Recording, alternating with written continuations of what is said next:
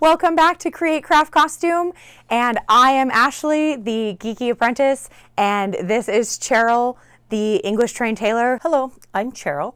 I had the opportunity while living abroad in England to be trained by a master tailor.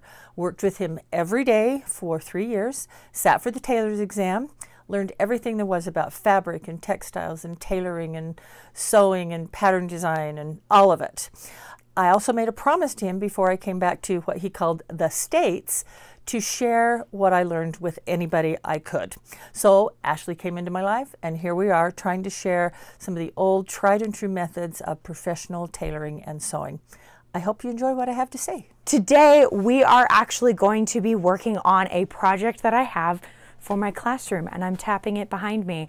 I am a teacher, and we're about to begin a Harry Potter unit. So I purchased a really big, lovely Hogwarts backdrop that you will see. I wanted a way to hang it in any way that I wanted, whether it's on a bulletin board or on a photo backdrop or outside, I don't care.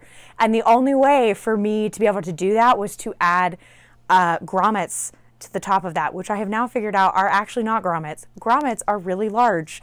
Eyelets, which are what I used, are really tiny.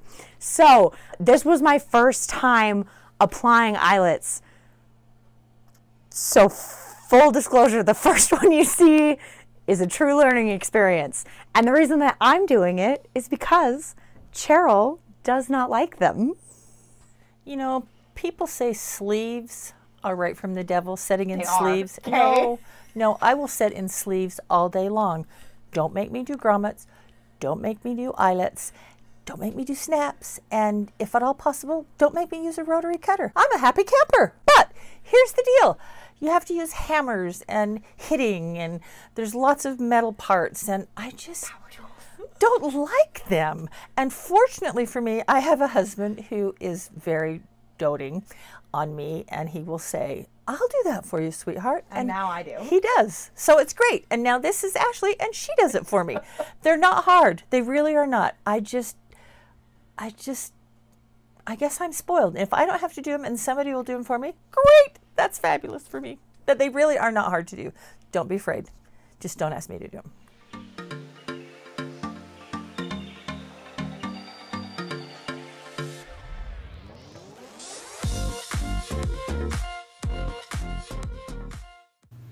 Hello, this is a backdrop that Ashley purchased for her kids at school. She's going to take the pictures in front of that. I think it's just absolutely fabulous. But as you can see, it has creases in it where it was folded. That just will not do in this land. We have to get those creases out. So there's a couple of ways to do them. We are concerned about this fabric because you can hear it, it has a finish on it. But we have decided that is fabric because it frays. Right here, you can see that it frays. If it were plastic, it wouldn't fray, but that's the telltale sign. It is definitely a woven fabric. So that way, we can iron it, but we have to be very careful.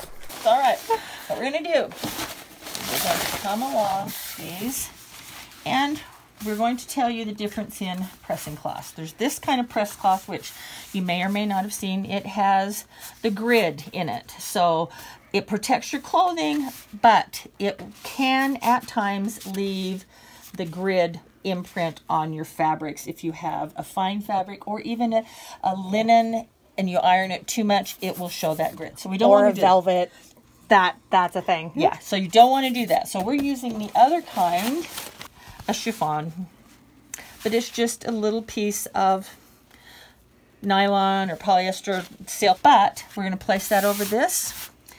And we're going to put a little water, because steam, I'm nervous about the steam. And then I have my iron set on relatively low, I think I have on a low wool setting. Why are you nervous about the steam? The steam is very, very hot, and it may, if this has plastic in it, it may melt it. If it has polyester or rayon or some kind of silicone, it could melt it. I just don't know. I don't know what I don't know. So steam, unless I'm really know for sure what I'm steaming, I have to be careful with steam because you never ever know. Okay, now as you can see, the wrinkles are gone. There are some creases there, But as you hold it up, the wrinkles are gone. The creases are gone. And that's our goal. Doing that. Now, tip, if you're not comfortable with ironing, a lot of people are not, you can put it in the dryer, not on a hot dryer. Toss a little wet washcloth in with it, put it on your dryer for a minute, let the fabric warm up, the wrinkles should fall out. They may not be as flat as with an iron, but depending on how picky you are and what you're doing, oftentimes that will take the wrinkles out of something. But you gotta make sure you get it out before your dryer, it sits in your dryer, or you will have new wrinkles. There you can see the side that's ironed and the side that's not. Oh, such a better difference. Yeah. Yeah, such a better difference. We're going to finish that up before putting the grommets on. We are. Or eyelets. Grommets. Grommets. Why is this? Grommets are bigger than eyelets. So why does it say eyelets on the packaging? What size did you get? That's why. If they're less than an inch, they're eyelets. If they're bigger than an inch, they're grommets. I had no idea. New for me. Hey. Silly little rule, but unless things have changed, I think that's how the notion companies do them. You saw the before. Here's the after. Look, you can actually tell what it is now. So, full disclosure, you can see where so this isn't a wrinkle, this is actually where the crease was in the packaging. So that's just a heads up. If you want to purchase this as well, I'll leave a link down in the description. But even with that, I mean, let's get real. No one's going to be paying attention to that when there's kids in front of it. So I'm really, really excited about this. Okay, it is grommet time. You may be wondering why you are listening to me. Well, Cheryl hates anything to do with grommets, snaps, and as you learned in previous videos, rotary cutters. So I have never, and actually, sorry, from previous, it's not grommets, it's eyelets. Those are not the same thing. This is 3/8 of an inch because I just wanted to be able to hang it up on any board that I chose. And my current plan is I want to put one in each corner, one right in the middle, and then 2 on either side to stabilize it. If you have never done snaps or eyelets or grommets or whatever one we're doing, it's not necessarily pre-laid out. So for example, I've never done eyelets, but if you just buy the eyelet package, this is what it says, which is less than helpful. So you need I think they call it an anvil. It says eyelet tools, but I think they call it an anvil on the back. And this is where you get all of the instructions. So the first one is you need to reinforce area where eyelets will be applied with interfacing. So Cheryl has been over here and she has been cutting little squares of interfacing that these are going to sit in. And that's to help make sure that your fabric doesn't pull out. We had a discussion on what type of interfacing. You want to make sure that the fabric that you're using can withstand the heat. This is a Taylor Pellon fabric, so it can be used on silks. So we think that this will be reinforcing enough, but can still be used on this type of fabric without possibly melting it. And the next part says, mark position of eyelet on fabric by tracing around inside opening of eyelet barrel. They don't tell you this, but I am pretty sure that this is the eyelet barrel because of this picture. That is actually why we turned this inside out.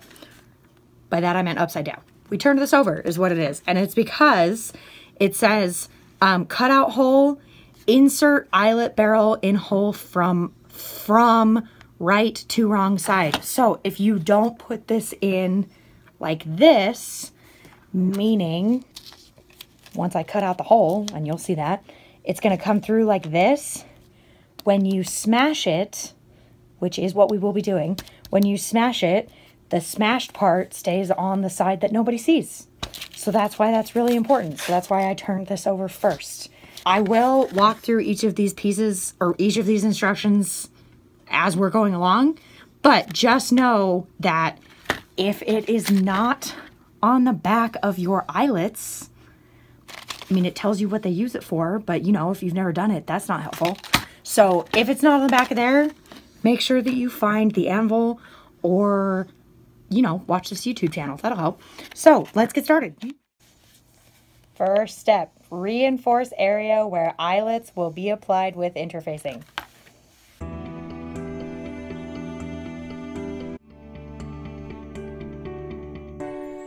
On to step 2. Mark position of eyelets on fabric by tracing around inside opening of eyelet barrel.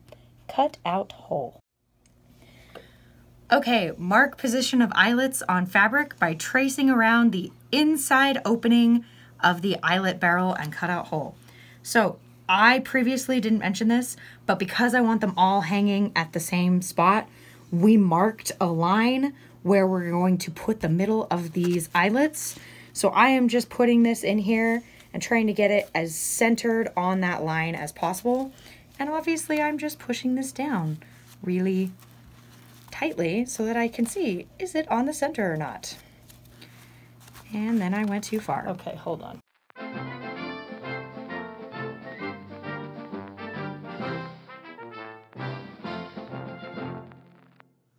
Or you could do it Cheryl's method, which wasn't filmed yet.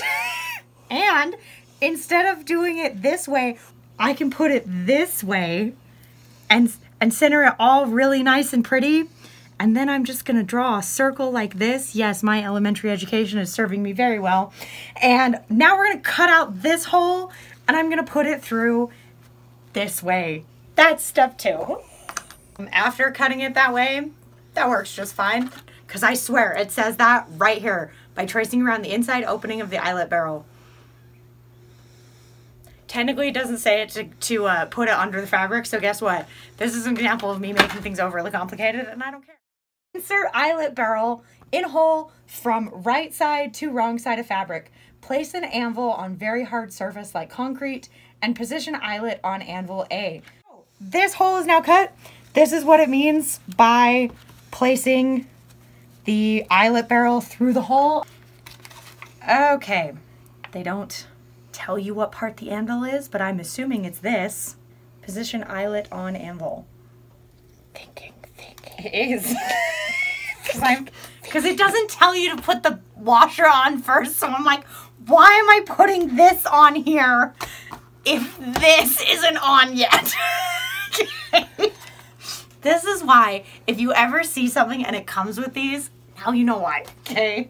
So, Blood pressure rising. well, I'm pretty sure that it asks for, because then it says place washer, dome, or place washer, and I know this is the washer, dome side up. So this one you can see, I don't know if you can catch it on camera, but there's like a ring around here. So this is the dome side up. So I've got to put that on here. Dome side up over barrel of eyelet. Position stud end of setter into barrel eyelet and hammer forcefully. So what is this? Oh, thank heavens for pictures. That goes on the bottom. Okay, so this goes here. This goes right here. And now I need a hammer. And we are going to move to something harder than my cutting table. And then we will be right back. Okay, second time. I figured out what I did wrong. They don't label their parts. This is not the anvil. This is the setter. This is the anvil. So when it says place the anvil under the loop, it means this. And for the record, that's why pictures are really important. I'm also not going to make this the most complicated way possible. And so I'm going to trace it this way. We have to trace this first. That's right in the middle. I don't like that. I'm going to get it closer to the edge, which I can decide that. So I'm going to get this closer to the edge over here. And I'm going to cut out that circle instead. No one will see that but me. And now I'm going to cut out this hole. Okay, now this goes up in here. Yeah, it totally worked last time. All right, there we go. Just snug like that. The anvil, this is our anvil, goes under here. Our, what did they call this? The dome? No, this is the washer. But you place it dome side up. Goes on top. And remember, the dome side has to go up. And then you set the setter, this is what this was called. You put the setter right on top. And then you have to hammer it with one of these. But you can't do it on this because it's way too not hard enough. So we're going to move this over here and I will edit out the sound because no one wants to hear that. Make sure it's all lined up, which you can do by feeling. It's important to hit it evenly. I learned that on the first one. Should it be able to move? I have no idea. This one does, but it does work. You have it here. You have it here. It is not coming off. I don't know if I hit it more, if it would stop moving, but it is at least stable. I gotta do that 3 more times. 5 grommets and an ironing later, and this is what we got. You do want to make sure that you're paying attention to the color because when you come out, it definitely, I feel like this blends in really, really well. It might even look like a star. The other thing that I recognized is the reason that some of them move or almost look like they're going to come off is because this particular fabric panel is very, very thin, if you can see that. These are built to accommodate much thicker fabric. So yes, that's actually why these are spinning. So it's not that they're going to come off. It's just that they have room to wiggle, as we would say. I'm going to be taking pictures tomorrow and I'll share a shot of it on the wall and I'm very excited. This was totally worth it. I will make sure to leave a link for everything down in the description down below and we will see it in action tomorrow morning. Okay, I acted like we were done. We're not. Since we spent all this time ironing, and more than likely you are not going to be taking this to a location where an iron is possible to freshen up. I'm also not taking it to a location where I could possibly put it in a dryer. So instead, we're going to use a technique that is used on heirloom quilts. The reason that we have these like color creases, again, these are not wrinkles, these are actual creases from what was transferred in the packaging. So in order to help keep this as straight as possible and not lose any other color transfer, we are actually going to put a very, very thick piece of fabric in between it, because the thicker the layers, and actually this is terry cloth, so this is definitely a thicker fabric. The thicker the layers, the less creasing you get. It's not as hard on the fabric, which is what they recommend for heirloom quilts. And that's why you'll see them sometimes they're not all flat, they're puffed up inside a display cabinet, and you're actually supposed to take those out and freshen them up every like 2 or 3, maybe 6 months. This one is not going to be staying in there as long, but this is how I will also be storing it. So I will lay this thick piece of terry cloth on top, which, let me help on this end. Yes, I am one-handed, so I'm super helpful right now. And since she just had this terry cloth, we are cutting off the excess here to make sure that it can just fold with this big piece. And if you're super lucky, your fabric that you choose is the exact same width. So we didn't have to adjust that at all. Now that the excess is cut off, we are going to be folding it in half. And I say we loosely, since obviously I'm filming. Alrighty, here we go. Well, okay, the first step is obviously making sure that you're not adding creases to it. So now we're going to fold it in half. What is this, hamburger style? Mm-hmm. And we're going to pull it down.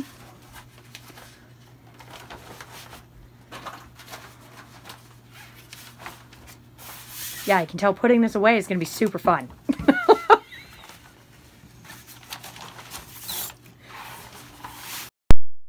In the way. Okay. Then, I'm going to take this one. I'm going to go over this way. So we're kind of folding it in thirds.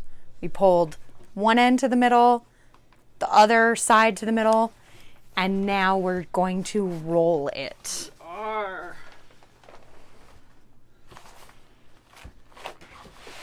And notice again, we have it as crease and wrinkle free as possible so that we're not adding to it when we are transporting or storing it.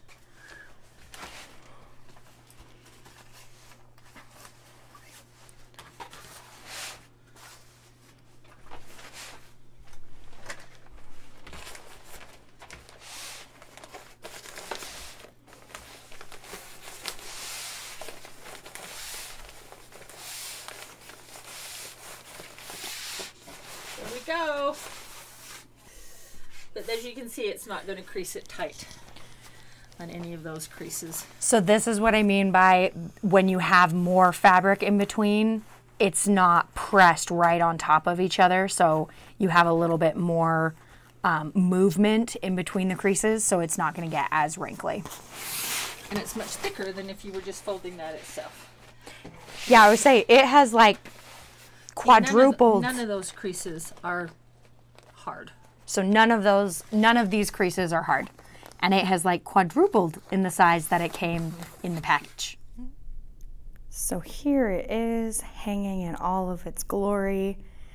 Right now I just have it hanging off a bulletin board and it's just floating above the floor.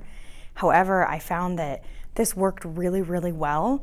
It is light enough that you can actually hang the hooks and the backdrop at the exact same time. So you don't necessarily have to have someone helping you. I had the students line up just like this, and I will be turning those pictures into our very own chocolate frog cards in the next video. If you like what you see, please be sure to give this video a thumbs up. And if you would like more crafting related, book related, and sewing related videos, please consider hitting that subscribe button, and we will see you in our next video. Bye.